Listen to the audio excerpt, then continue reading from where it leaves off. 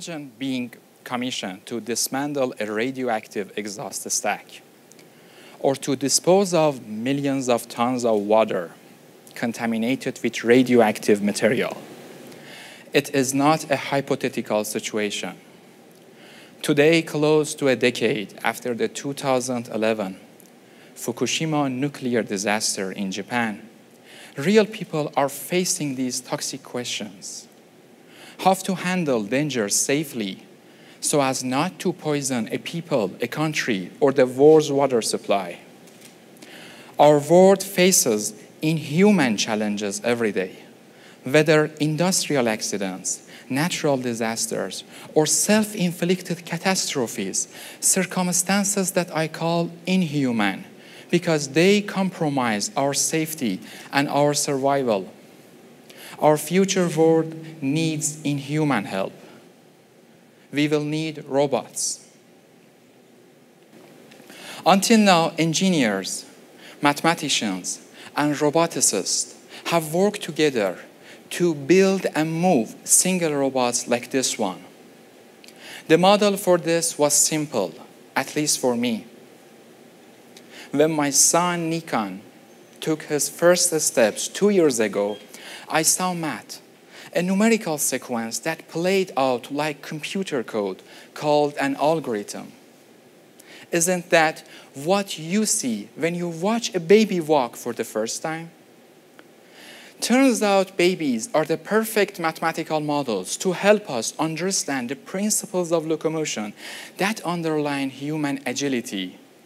But like my son, I was not content with baby steps. I wanted my research to take off running too. A robot modeled after a boy is not enough to do the work our future demands. We will need teams of robots, or collaborative robots, co-robots. And so we have studied new models to understand how to build more agile and collaborative robots. One model to inspire their form and another to exemplify their function. The first model was trotting around my house with Nikon, Telly. Ever notice how your pet cat or pet dog has an almost uncanny ability to land on its feet or maneuver the obstacle course of furniture and people in your house? Turns out four-legged animals exercise an unparalleled dexterity that enables them to traverse a globe of varied terrain. More than half of our world is inaccessible to humans and the wheeled vehicles we have invented. So, to be most useful, our robots should take form as quadrupeds.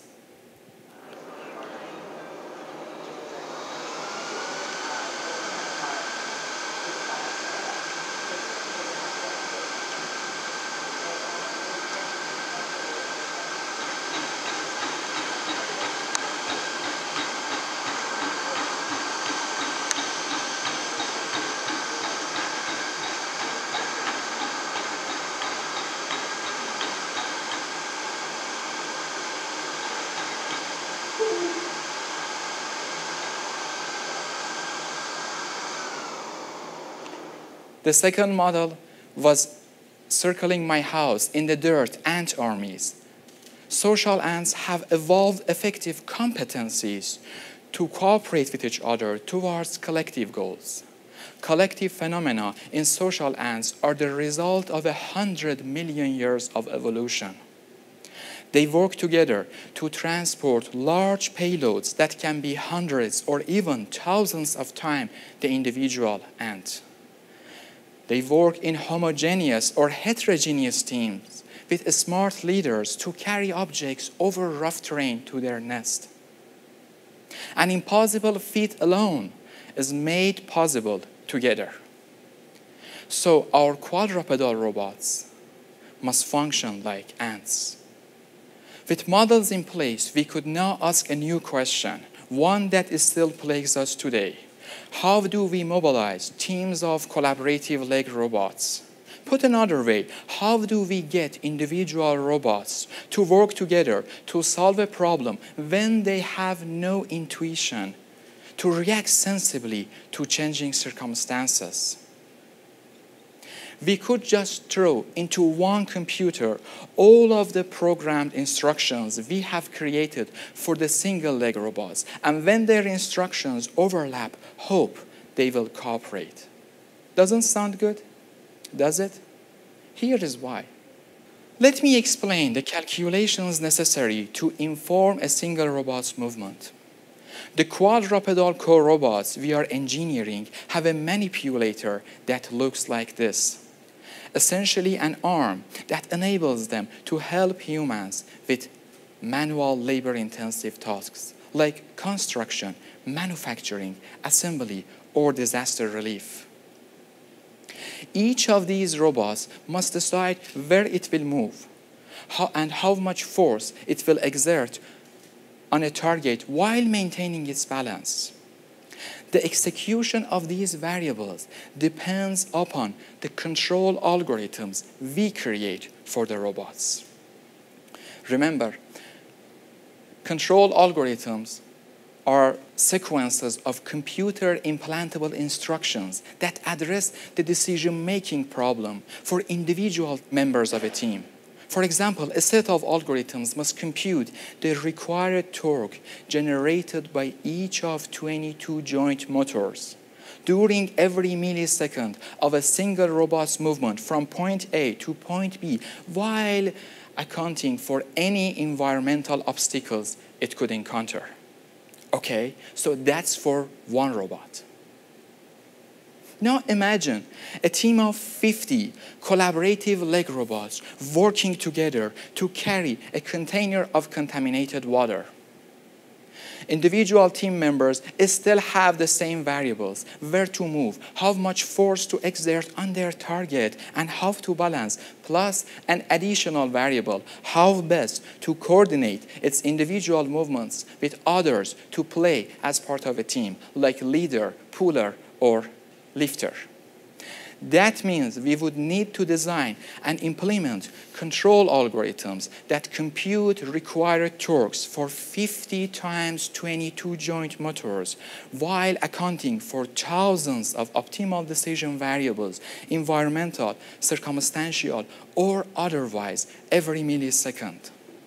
And if that is not enough, all of these decision-making algorithms will have to be executable in real time. Okay, we buckle down and do it, right? Like ants. Well, we have a few problems that ants have had about 100 million years to solve. At the root of them is the fact that we cannot have a centralized computer to disseminate and coordinate the control algorithms like the ones I just described. It creates a computational bottleneck, too much input for too complex an output. Put another way, one computer brain cannot interpret the data from all joints and variables and relay instructions back to robots for simultaneous optimal function. We must instead establish a paradigm shift from centralized approaches to more versatile approaches that use distributed networks of computational algorithms to orchestrate sophisticated co-robot teams. Each robot must have its own computer and computational algorithm that is resilient and versatile enough to make cooperative decisions based on its own measurements. And if each robot functions reactively, it can efficiently cooperate with others. Okay, how do we do it?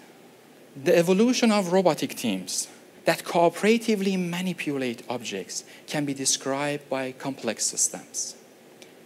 Complex systems are composed of many components that interact with each other. In my lab, we develop what are called advanced distributed control algorithms based on optimization techniques that allow collaborative locomotion of leg robots while carrying objects.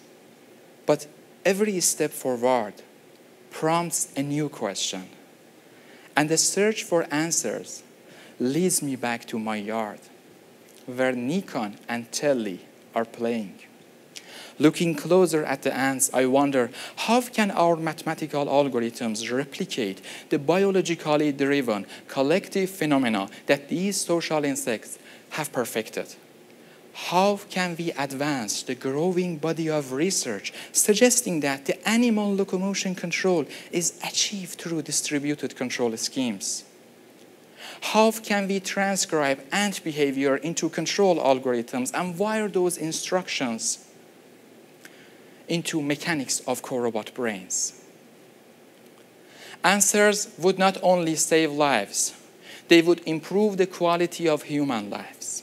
In addition to disaster relief, medical applications of distributed control algorithms and collaborative locomotion include the development of robot guide dogs for the 1.3 billion people living with visual impairment, and the development of powered prosthetic legs to stabilize accident victims and people with disabilities.